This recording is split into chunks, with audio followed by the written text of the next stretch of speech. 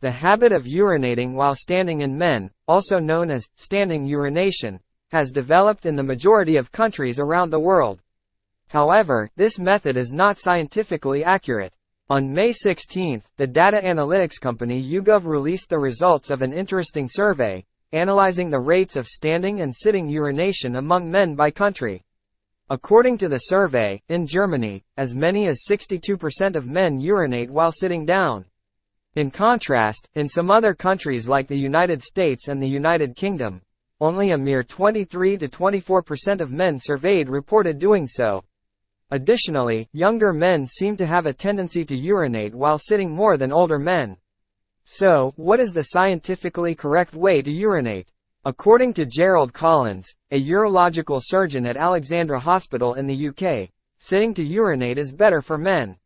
Simply put, this position helps to effectively empty the bladder.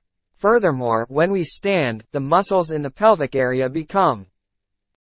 This approach brings many health benefits, such as avoiding the risk of urinary tract infections or bladder stones caused by residual urine during urination.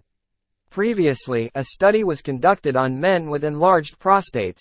The results of the study confirmed that patients with lower urinary tract symptoms, LUTS, may find it easier to urinate when they try sitting down.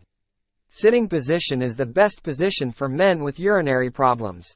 This is clinically significant because residual urine can lead to complications such as bladder inflammation and bladder stones, the study stated. What do you think about the above information? Please leave your comments below.